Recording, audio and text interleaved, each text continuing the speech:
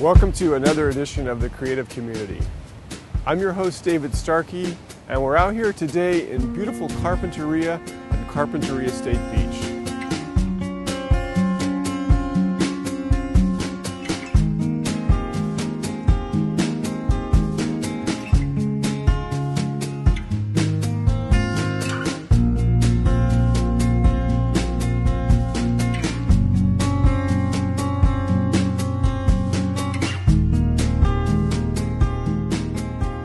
We're going to be talking to three of Carpinteria's most important artists: Arturo Tello, Meredith Brooks Abbott, and Ted Rhodes. We're going to start by talking with Arturo Tello because his studio is just a block away from the beach. Let's go over and say hello.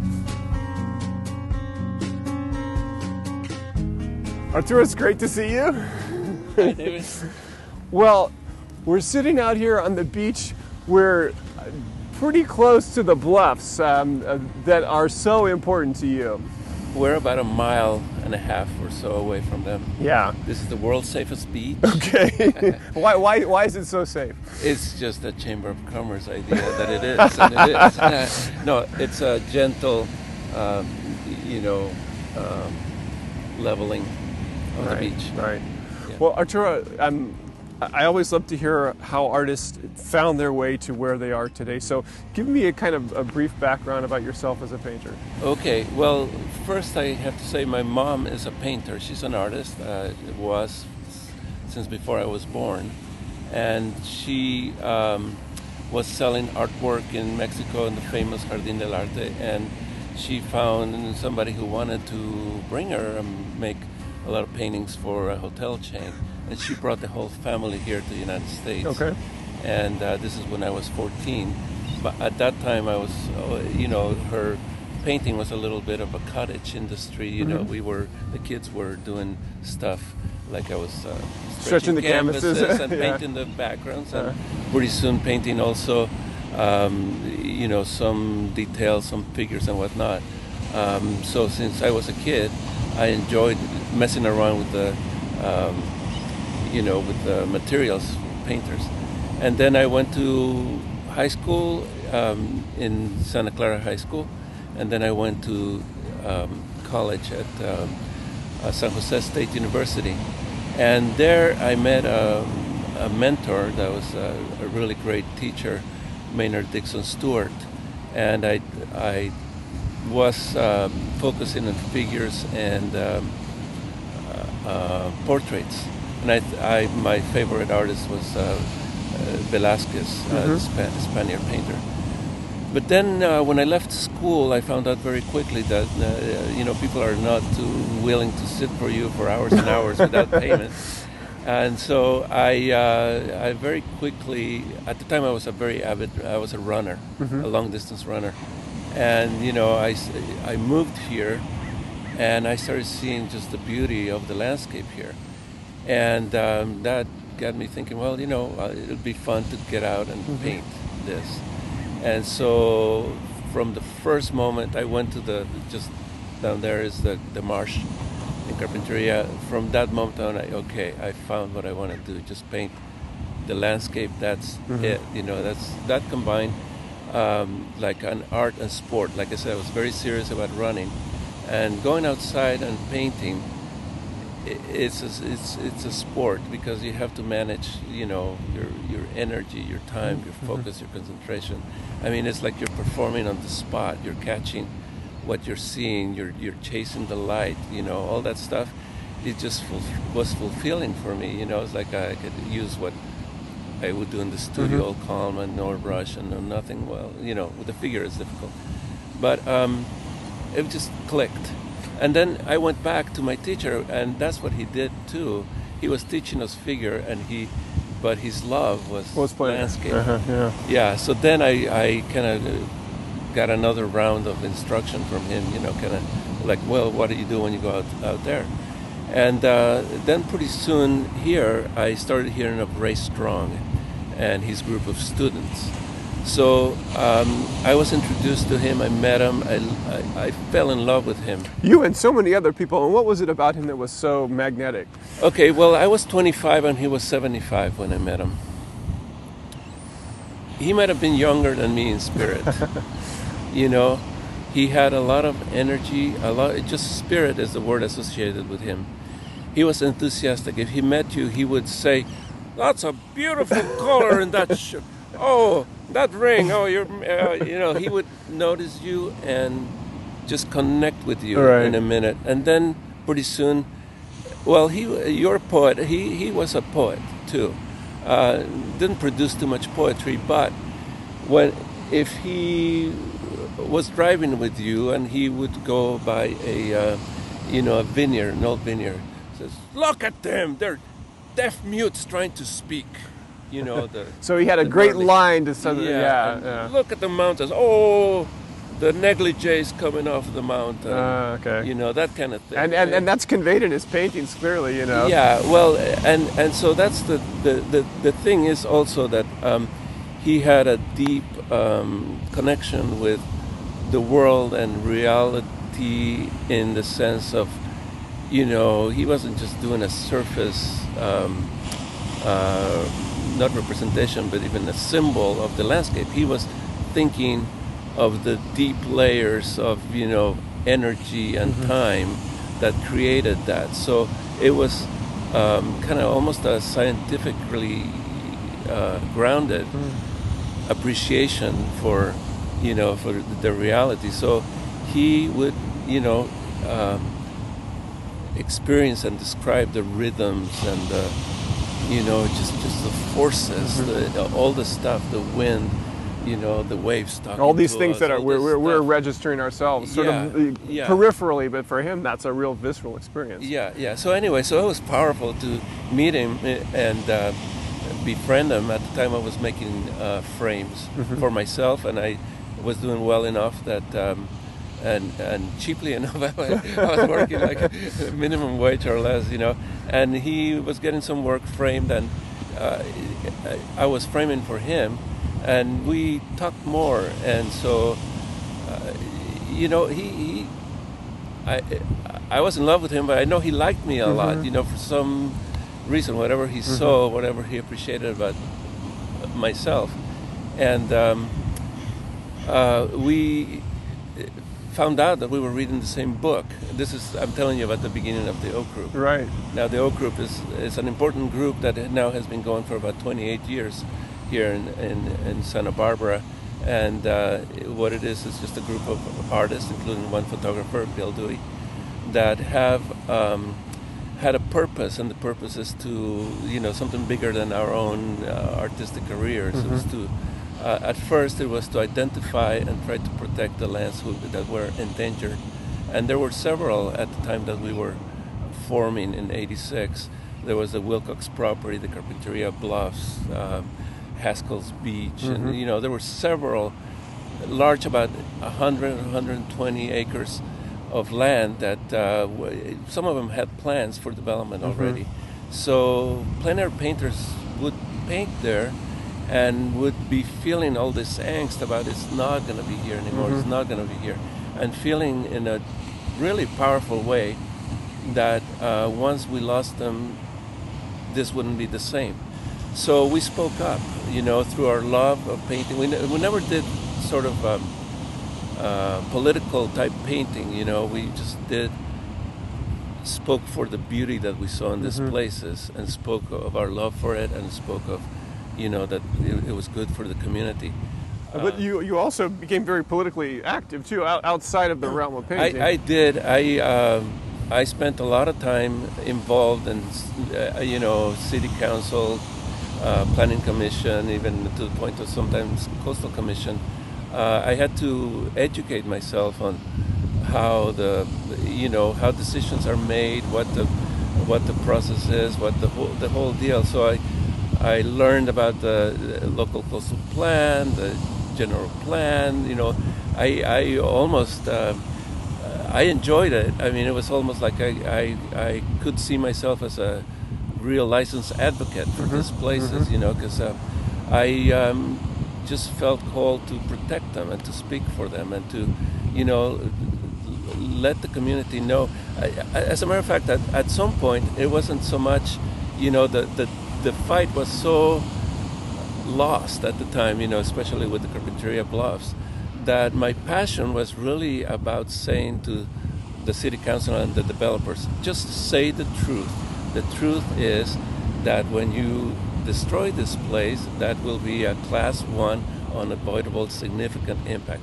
They were saying we were going to put this town with so many condominiums and hotels and this and that. There would be no impacts, you know. So I was just kind of going, okay, well, if you At must least do this for tell the economic truth, yeah. reasons, then tell the truth. Yeah. And so and that's meetings and meetings and meetings, and you know, so they finally had to admit it, and all.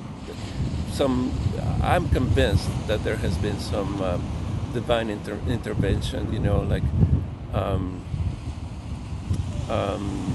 allowing for the wonderful community that's, you know, kind of environmentally aware to put up the money, you know, put up or shut up and to buy these places. Yeah. And, you know, I mean, it didn't only work on that community, but also worked on the people who were bent on developing. You know, they finally saw the light that, you know, it was better for everybody to do the right thing and, you know, allow the community to purchase these places. And I think they're just so important because, you know, when they're in perpetuity, there's going to be, like, in hundreds of years, you know, we won't be here, but there'll be a lot more painters. People, painters, and they will be inspired. So the whole idea, the Oak Group and you know, communities is to have a purpose that's bigger than yourself. You know. Well, as we're talking, I'm getting really eager to want to see the paintings that you've made because they're so beautiful. Can we walk up the road to your studio and take a look? Sure, absolutely. Let's do that. Let's go. These are the palm lofts, and there's 34 units. And Peter Lewis and his associates, who owns this gallery, you know, I'm the gallery director here, I don't own this. They own this whole complex, and it was primarily for artists. This is Clarita. Clarita. Come on. Let's go inside. So this is a show called Go Figure. You'll recognize some of the painters. That's Meredith Abbott. Right, we're going to talk to her momentarily, and I think you'll see Mary Hebner over there, one of our favorite guests. And Isabel Green and Fred Gowland. So you're the director of this gallery? Yes. And you hang the paintings? I hang the paintings, and the gallery to me is like a blank canvas, and I'd like to make the paintings are like the painting. Right. Well, we want to look at your stuff, which is upstairs. My stuff is upstairs. I live upstairs at the gallery, which is pretty nice. Well, Arturo, I'll walk up here, and I think this is a great place for an artist to live. Oh, it is. It's actually the best unit. We have an ocean view. And ocean view, yeah. And you got your paintings on all of it, yeah. Views, yeah. Yeah, like this one is in East Camino Cielo. That's where we go to celebrate Ray Strong's birthday. Okay. January 3rd. He would have been 108. And it's got those nice soft hills that he loved so much. Yeah, he painted there several times. That's why I feel his spirit is so strong there. We and a cap in his back. To celebrate his birthday. There's many times. One time, Patricia Chitlaw did a belly dance for him with a sword. It was great. So this tree in the middle, that's the Carpinteria Bluffs. Right. This, you'll talk to Ted Rhodes later on. So that trail there, his family purchased the naming rights for it. The Fleming Rhodes Trail, or the vice versa. Some small ones, more mesa. This is just down where we were at the beach. I paint a lot of the state park oceans. Let's talk a little bit about size, and I know that Meredith tends to paint on a fairly small canvas, and you obviously don't mind painting pretty big canvases. Well, no, I showed you my easel. I have a heavy easel, and it allows me to do big paintings on location. That's a problem because somebody says that a canvas, which is 4 sticks and cloth, it's the same thing as a kite. You know? It's easy to go flying. Picks up the wind and you're gone. So I have a heavy easel that allows me to just work on wind, which is the main problem when you're out there, and the steadiness of something. But really, the small ones are great because they're less of a commitment. You can do them in one shot, you know. And do you ever do much touching up when you come back to the studio? Yeah, well, not much to the studio, but I go several times to the place. Back to the spot. Okay. Back to the spot when it's a big painting. So yeah, it's yeah. Well, now how do you handle light for that? Because obviously, even if you go at the exact same time of day, there's going to be clouds and things are going to shift. Yeah. Well, you try to go back fairly soon after you started, so that the at least the season hasn't changed, same, right, and the way the sun, you know, throws the light at different times of day is consistent.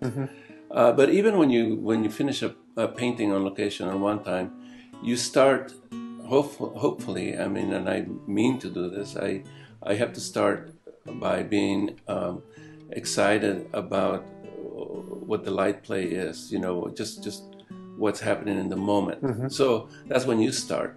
But then you have to keep that feeling, and you know, a couple hours from there, you're working from the memory of that moment a little bit, or else you can be a fool as to keep following the light, and then you're gonna end up with mud. You know, nothing is what you first saw. So yeah, you have to even when you're in front of the subject, you have to keep present to your the initial impact and the initial way it was.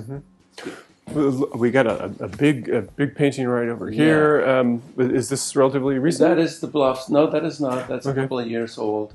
It is the Bluffs is now preserved in perpetuity, but part of it was not, and that is in agricultural production right now. So this is a fallow field over here, and then there's, you know, they have plastic tarps and this and that, but that is in the foreground of the trees that are actually preserved and protected for perpetuity. It's unusual. I mean, some people when you get to preserved places, then you know, people want to have everything native and whatnot, and sometimes eucalyptus suffer because of that, and painters love eucalyptus and scientists not so much. So we had to work hard to say, okay, this is a compromise. This is a historic thing. So we actually drew a bubble in a place where the eucalyptus have to be protected. Okay, that's perpetuity. great. So the neat thing about the Bluffs and the whole acquisition, the whole given to the city, was that a lot of rules were put in place, and it was done by people who were actually involved not just in the acquisition, but on the whole impulse of why to preserve it to begin with. So the artists are actually given a naming opportunity. Like I said, somebody purchased, so they were given this thing called the Artist's Passage, and that's to honor the involvement, because many artists, including myself and Meredith Abbott and Whitney, and many artists were actually part of the driving force of preserving these places. So just our opinion kind of matters now in the preservation. Talk us through, as we kind of finish up our conversation, these last paintings on the wall. I see a painting that's not entirely made of landscape, and there's a few buildings over here. Yeah, well, what happens is, again, this is the Bluffs, and I told you I was a runner, so the paths are, to me, they're compelling because they're just kind of like an invitation to adventure. And this literally, you know, this is towards Ventura, which is the venture. So this is really an invitation to adventure, Ventura. So you mentioned the buildings. What that is that Santa Cruz Island, the Central Ranch, and that's the sheep shearing shed, which is hard to say many times. And then that little church over there, that's the San Ramon Church, which is near Sisquoc. And those vineyards there are Rancho Sisquoc. Okay. Yeah. Everything else looks like it's just my neighborhood here at the state park. Well, it's a beautiful, beautiful work, and it's been a real pleasure to talk to you. Thank you so much. Very nice meeting you. Thank you. Have fun with my friends. We'll look forward to it. Okay.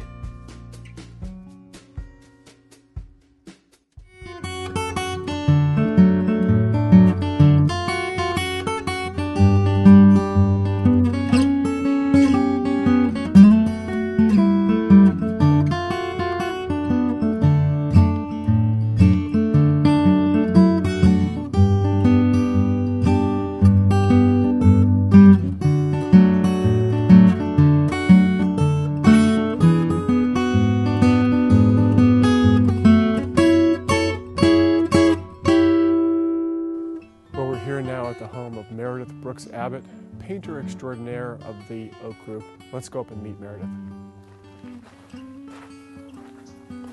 Meredith, I just happened to catch you here at your front gate. Hey, David, how are you? Nice to see you. To see you. Let's go someplace and talk. Okay.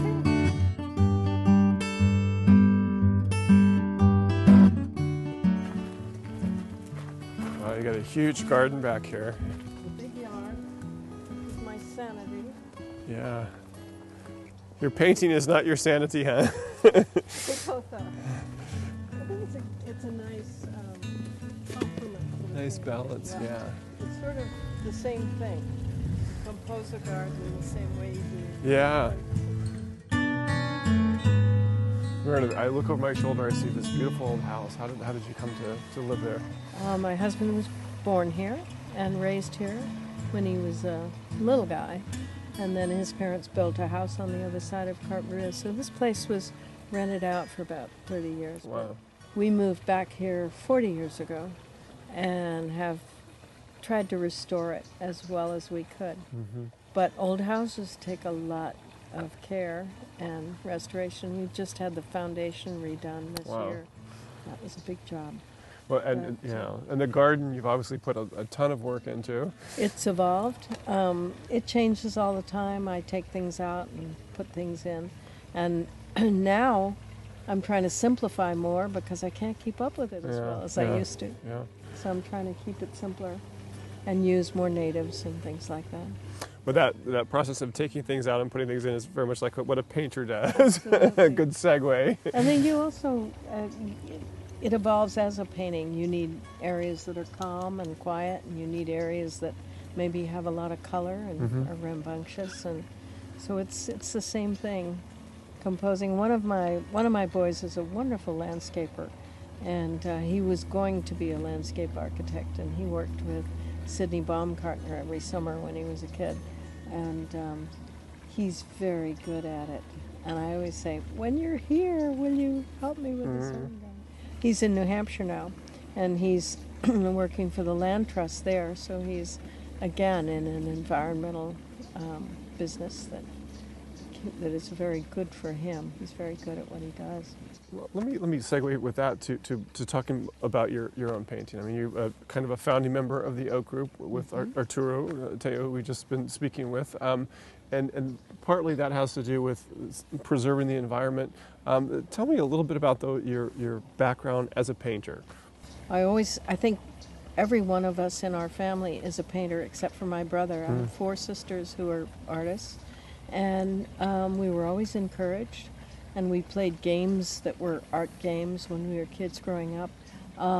I went to art school. I went to Los Angeles, what is it called? It's now in Pasadena, but it's Art Center School. And my major was illustration because I figured I had to make a living. And you can't just jump into painting and expect somebody to buy it. So I worked in New York for I think 2 or 3 years as an illustrator, and but I was always painting on the side, doing portraits, or going up into New England where my sister's father-in-law was a painter, and I worked with him. His name was Merriman, a very well-known painter. Would be better known if he had had galleries and had exposed himself more to that kind of thing, but his work was so popular that it was practically sold off the easel, and that's what he did. He was a wonderful portrait painter, too. After I left New York, I worked in San Francisco re-illustrating children's school books. At the time, they wanted them to be mixed in generation and mixed in ethnicity, and so that's what I did. I re-illustrated those, and then got a gallery over in Marin County, and I painted for that gallery for a while. And then when we moved down here, then I married Duncan when we were up there, and we decided to move back down here because this place really needed some work. TLC. And so we moved back down here about 40 years ago, and we've been here ever since. Yeah. And you've been painting the landscape since then. Been painting this landscape for about 50 years, and I think in the same way as you reinvent a garden, you have to reinvent yourself as you keep painting in the same area over a long period of time. You can't just say, okay, I'm going to go paint the same thing over and over again because I know it's a popular view or a popular thing or a pot boiler or whatever you want to call it. So I think I'm in the process right now of trying to look at things differently, compose a little differently. And how? And not anybody, maybe nobody else would know that but me. Okay. Just, change your composition, change the abstract design of a painting, change your viewpoint, change your time of day even, or whatever. Right now, I'm not usually painting on Monday and Tuesday because I have 4 grandchildren that You're babysitting. I take care of.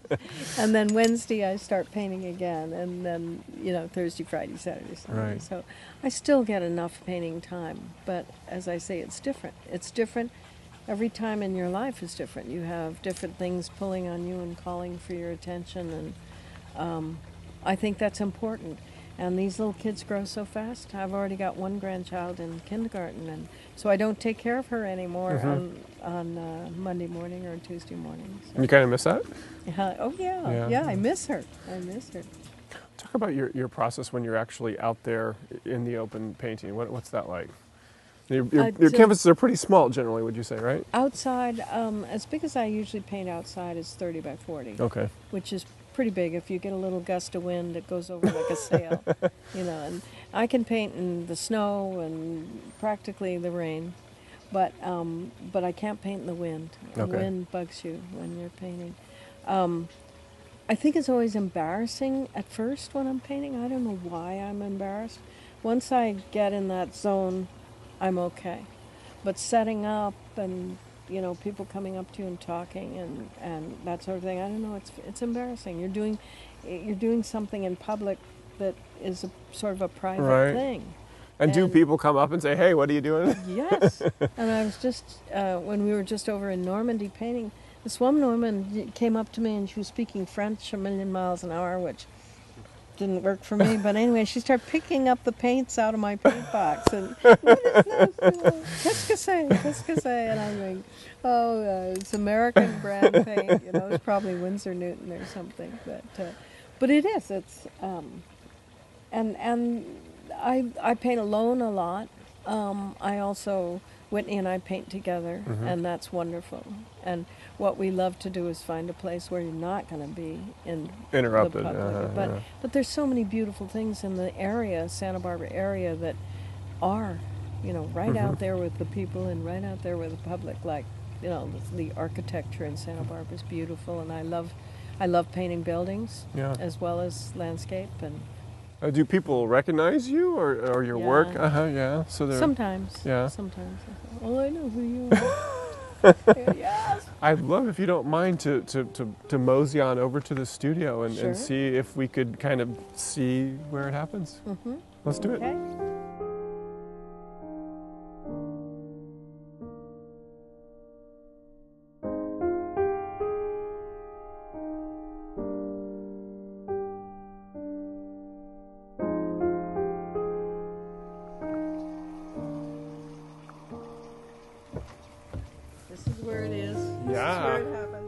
This is where it happens. So it's a big space. I see you got a stove over there in case it gets cold. It gets very cold. Does it really? Oh, yes. Yeah. It gets colder than the rest, and this is insulation up here, but it still gets very cold in here. And we got a big down to the 30s. Does it really? Wow. Yeah. So you're out here in gloves? I Or start you just the fire and you start the fire. sometimes what I'll do is start the fire before I walk the dog. Oh, and then wow. I'll go walk the dog, and by the time I get back, it's warmer. Okay. But Well, tell me about the curtains and the light here. okay, this is almost a north light, which is wonderful to paint with. And I made the curtains because in the summertime the light does get in here because of the slant of the glass and because it's not quite north. So I can pull the curtains and get the sun out of here as much as possible because a bounce light will make your paint shine. Okay. And so you try and keep it as simple as possible with the north light. It's a cool light and it makes the shadows warm, which is really something I like. Now I see there's spots for Freddie to relax, so he's present. He's definitely part of the scene here. And as you were mentioning the vases, there they are over there. There they are. They've all been painted many A times. lot of stuff, as in any artist studio. Photographs tacked to the wall. There's a dollhouse over here. Well, what's this all about? Well, this is something Whitney and I made when she was a little. My other children were twins, and when you have twins, your older child gets backseated for a little while. Right. So this was a project we started when the twins were born, and it's amazing. And she's got little tiny paintings in there that are Matisses and Degas and things like that. And we made all the dolls. And So Whitney was interested in art from an early age. yes, Yeah. yes. Okay. I mean, it was great. You knew that. And gosh, this is just family pictures that I like to look at. And stuff like that. Well, take me deeper into the studio here. I see there's a ton of brushes and paints over here. There's a little angel. I've forgotten where she came from. A putti, that's called. Yeah, it is a putti, isn't it? If you're tall, you hit your head on it. Yeah, I may hit my head on this as well too. This studio used to come to here. Oh wow! And I got a commission to do a lot of huge paintings for a hotel in Monterey. And so with that commission, we made the studio twice as large. Okay. Which was great because it gives you space to walk back. Right. And if you're painting big, I mean, even sometimes if I'm painting, this brush changes your attitude towards your work, but painting big, you really need to be back. However, you have to keep your terps down on the floor if you're painting with a brush this big, because you can't keep shifting back and forth. Now, is this all work in progress or completed work? All the stuff we're looking at? Some of these. This is an example of something I might do. That little painting was done on location, and it's a light that lasts for maybe 5 or 10 minutes. Oh, okay. So you can't paint anything this large from that. I mean, from the scene itself. So what I do is I do a sketch, and then I and then you go down here. Okay. And work from the little sketch. Okay. Now, is this from your trip to France? That's from the trip to France. Okay. Yes. Chicken farm. Yeah. And here's another one from that's called the winter coat. And the cows over there were just getting so furry. We're looking more like bears, but they were great. That's great. And how about this over here? that was for a benefit. We do a lot of benefit shows. And the Casa del Herrera, that was a painting for that. And what we do is we go and we paint on location there. And then the show consists of the paintings we've done there and any others that we might think would work for that audience. And then the Matilaha poppies I paint them usually every year, and I try and trick myself into seeing them differently or doing something different with the composition every year. I see portraits along the wall over here too. Yeah, that one is Whitney painting. This is Whitney when she was a little girl, and that's Whitney when she was a little girl. This is my son William's husband, and that's Whitney. And Whitney and I give each other posing time for Christmas every year. And so I pose for her, and she poses for me. That's great. And now look at all the dogs up here. That was my dog Leo. That you were just rhapsodizing. He lived in here a lot too. Wow. And I'd be painting away, and he'd take a pose, and I couldn't resist it, so I'd turn around and paint him. Now, I see a bunch of old National Geographics I behind know. that. Do you use them very often? No, I used to when I was an illustrator.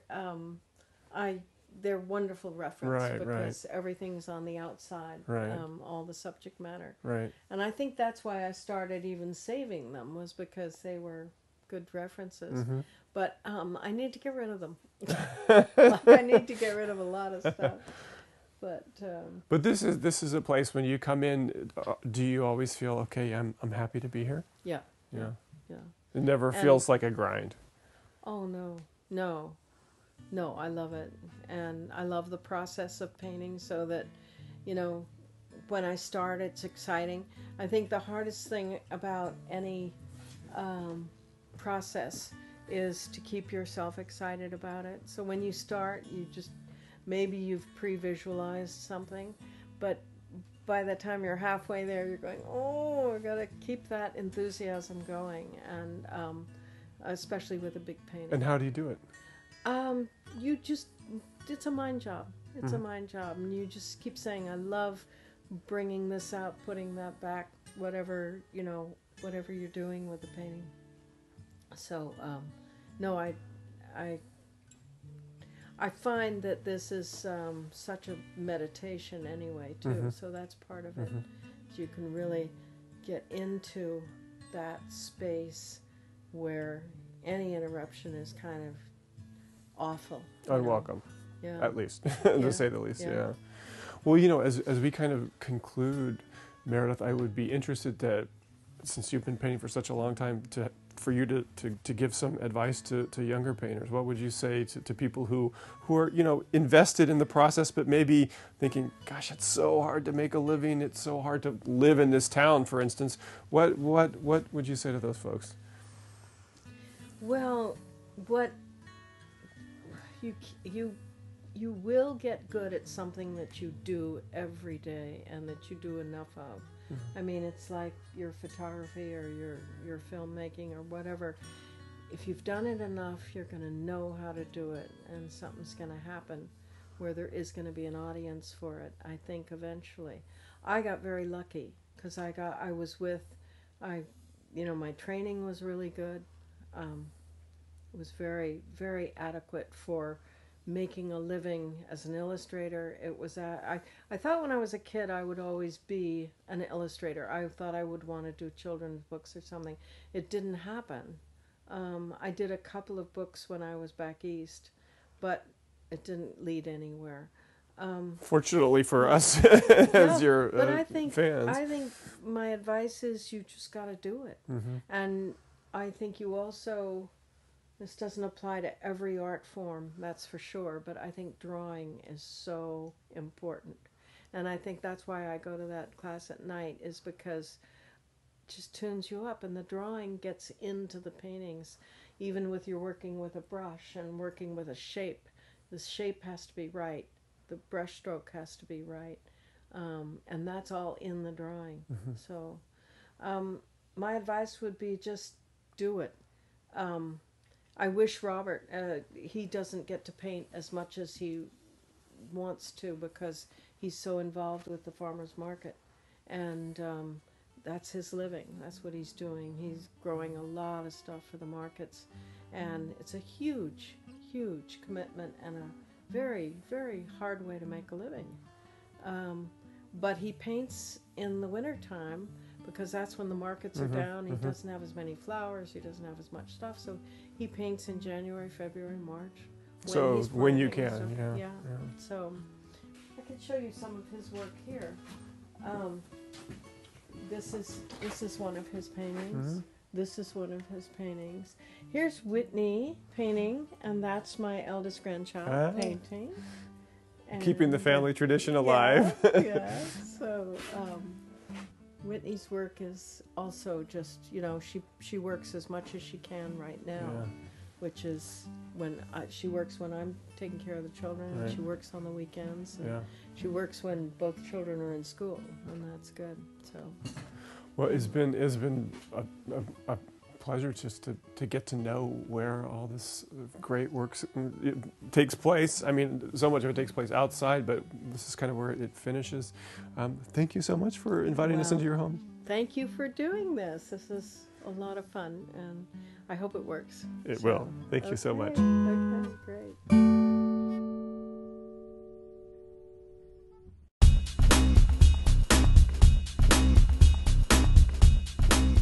Well, we're here now for our final guest of the day, photographer Ted Rhodes. Let's go in and meet Ted.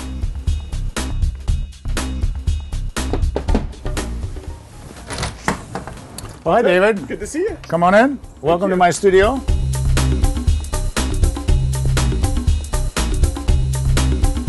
Well, now, Ted, you brought me here into this magical studio of yours. Now, there's a lot of photographs on the walls. There's a lot of musical instruments as well, too. Are you a musician?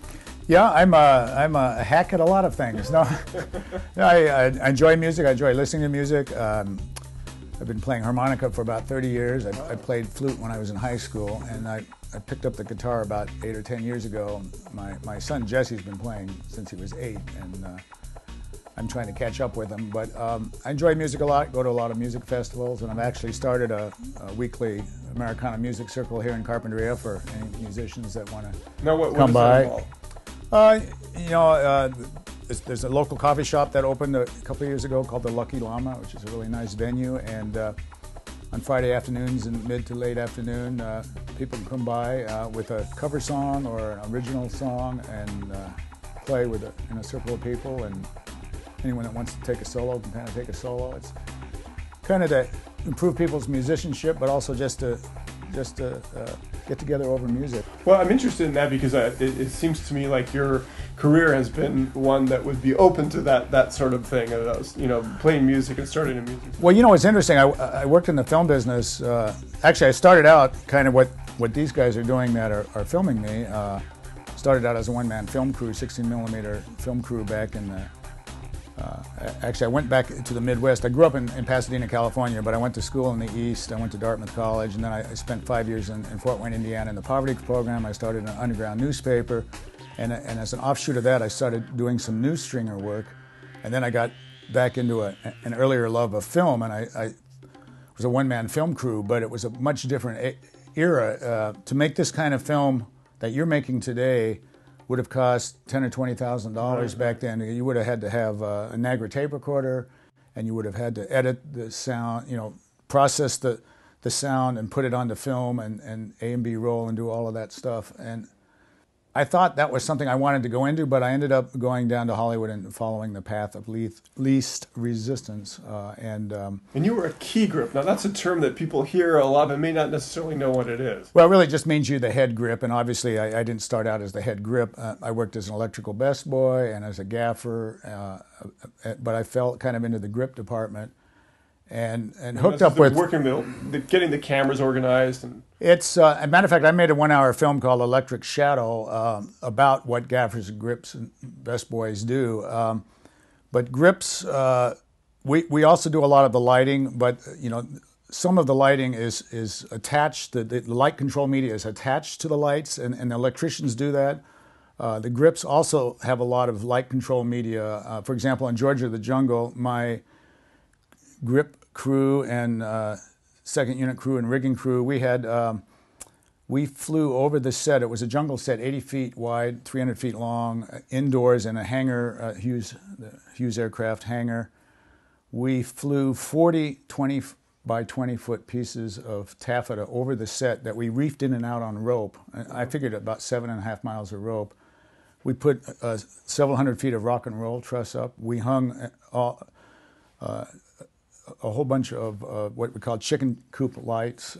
There's a lot of rigging, backings, and all the moving shots, the dolly shots, rigging of cameras. I've rigged cameras underwater, on fire trucks, on motorcycles, on cars. What are some of the films that you've worked on? Well, I hooked up with a director of photography named Tom Ackerman, who lives here. In fact, he followed me up here to Santa Barbara, but I moved up here a few years before him. But with him, I did Back to School and Beetlejuice and National Lampoon Christmas Vacation, The Muse, and I've worked on some others.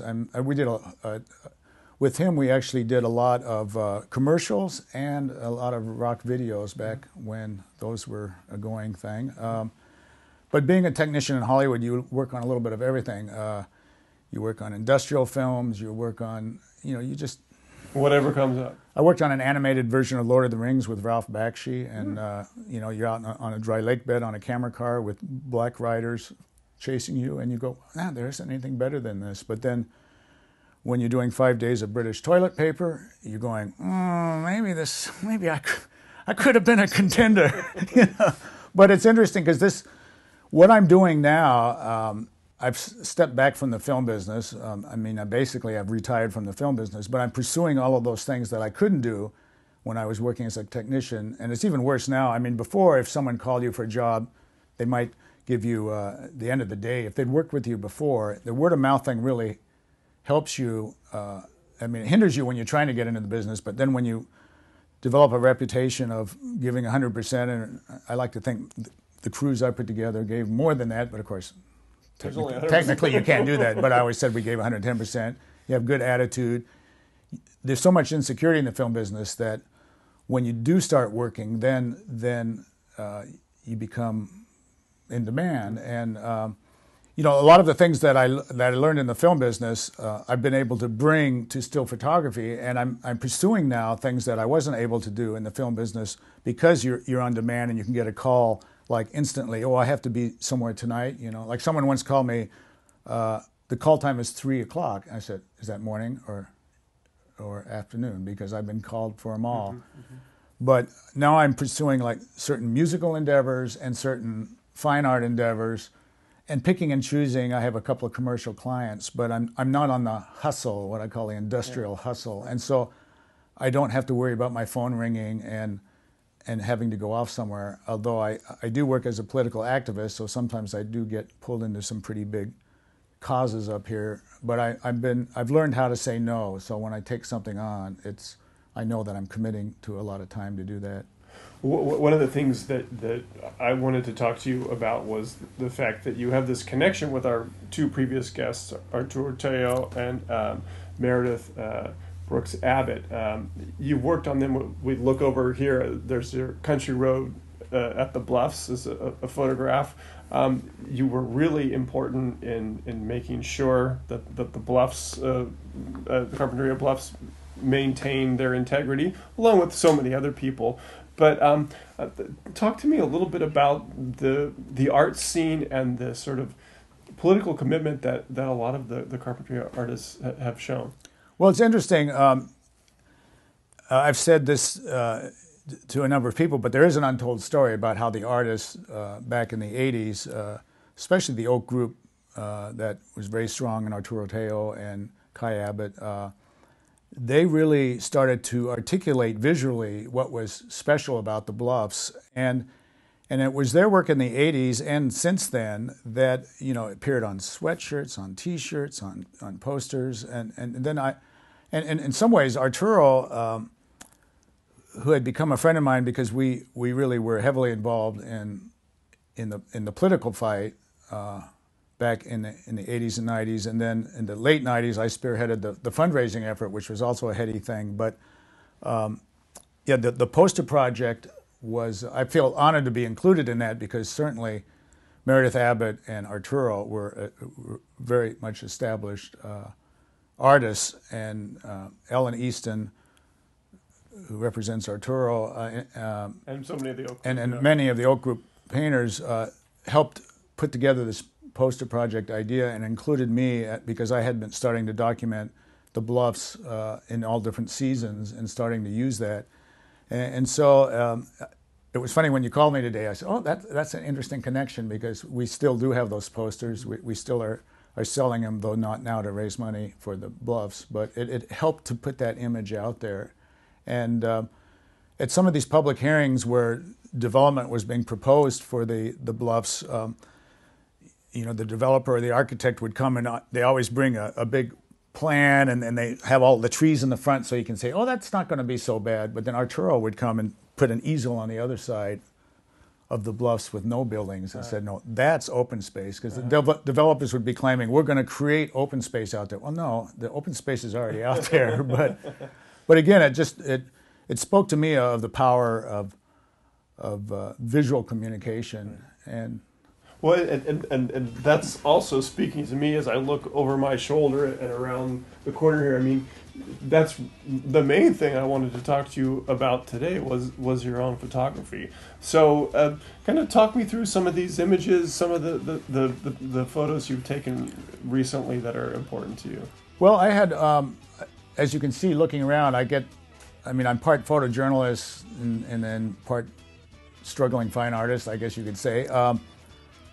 But I've shot lots of, I'm very quick in shooting like children, you can't hesitate, when you're, or shooting musicians. I love to shoot musicians. I'm one of the official photographers for the Santa Barbara Blues Society. So one aspect of the photographs here, actually behind you are photographs from a show I did recently called Box Set of Blues, which I had at a small venue, but it was a jeans store called Vintage Blues, and it seemed like the perfect venue. And actually the owner is also someone who has purchased several of my non-musician works. So she was really excited to have the show there. And so a lot of these are photos that I've shot at that venue, though some of the photographs are used by the Blues Society or sent to the magazines for articles that the president writes an article for a national magazine. But sometimes I also shoot a little more artsy stuff on the side when I'm doing that. Well, as a blues harp player, or do you find that you have some sort of insight into what's happening on the stage that you might not otherwise? I think as a musician I do. The film is getting faster and faster in terms of, for those that aren't photographers, that you can shoot at lower and lower light levels. But there's a photograph behind you that I use for my business card this is Joe Kincaid, but I shot this at a very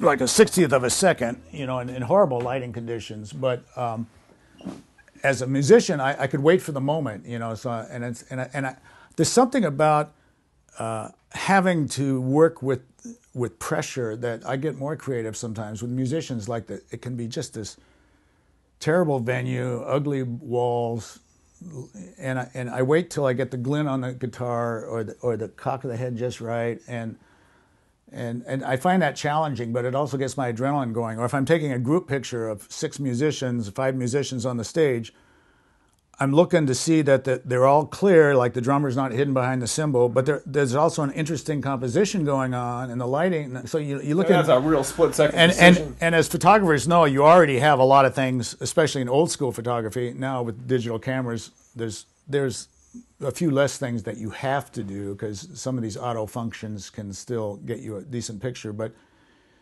if you're composing a picture like that, you're looking at about 5 or 6 layers of things that you want to have happen. So that's one aspect that I enjoy doing, one focus on my photography. But I had a show called Mirror Images a couple of years ago, and a number of these images behind us are from that.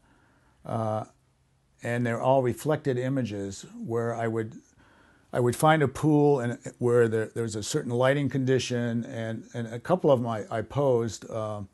There's a series I did called Water Dancer, where there's a woman wearing a white shirt, and I posed it in a certain condition, but it was a tricky shot because it was windy. I wanted dapple light on the background, but the pool itself had to be dark, and then there were water bugs skimming along. So the one photograph that I really like from that series, a water bug landed right to make almost a halo on the woman. And so these aren't really, these aren't Photoshop effects. I don't really go into that kind of, I use Photoshop, the computer program, just to do what you would do if you were in a dark room, lighten or darken a certain range. Yeah. But and then I also get intrigued with geometry of architecture. I have some images that that, for example, the Chicago skyline, where you see a building reflected against another building, and you have sort of competing geometry going on there. I know you told me you have a child at the Santa Barbara Middle School, which is a great creative school. I've done thousands of images at that school. Some of them have become iconic images for the school, but one of my favorites is this homecoming. I'm looking up here at a photo, but the homecoming when we were at the St. Anthony at the St. Anthony Seminary at the end of the fall trip, and they'd come in and wind into a tighter circle, which I think is still done, but not in the same venue. But well, it's interesting that you bring that up. My daughter is in the photography class there at the Santa Barbara Middle School, and that is truly one of the things that they emphasize is to take a lot of photographs. So she'll come back and show me what she's got from one day, and she'll literally have 300 photos from that day.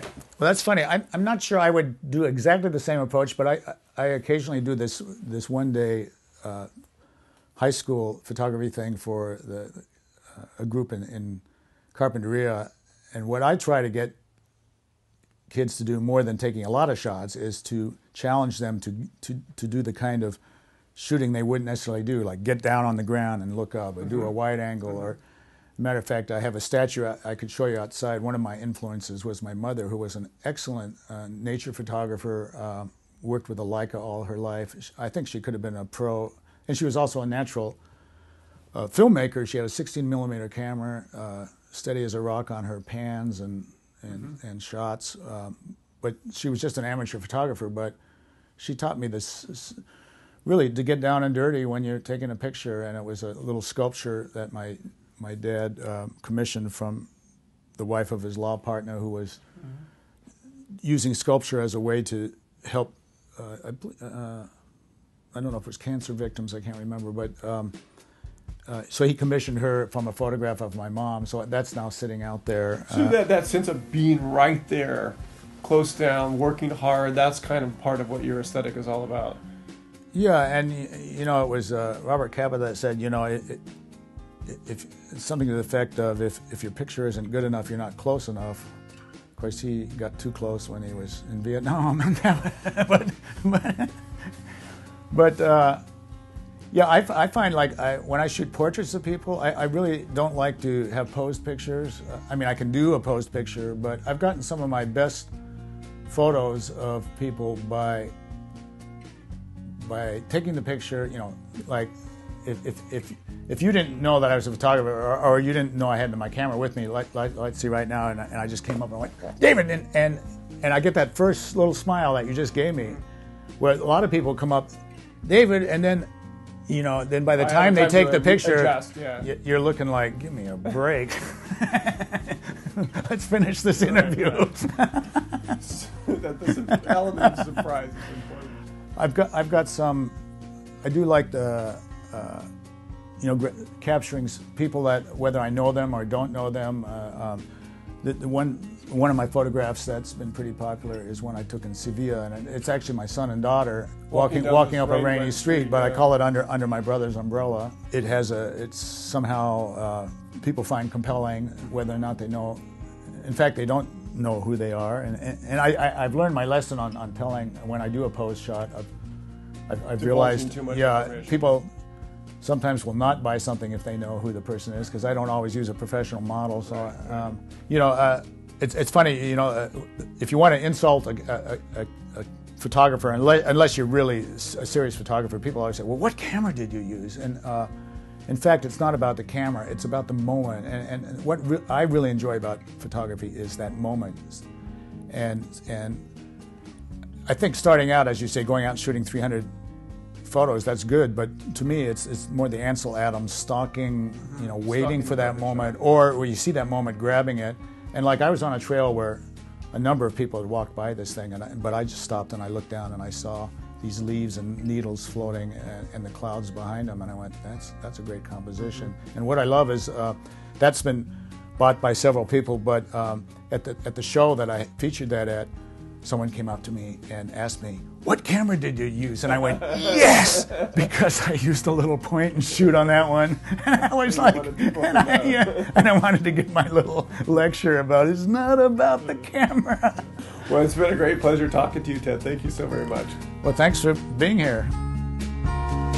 Well, as the sun sets on the oak trees of Carpinteria, it's time to say goodbye for another episode of the Creative Community. Thanks as always to our sponsor, the Diana and Simon Robb Foundation, and thanks to today's guests, Arturo Tello, Meredith Brooks Abbott, and Ted Rhodes. I'm your host, David Starkey, and thanks for watching.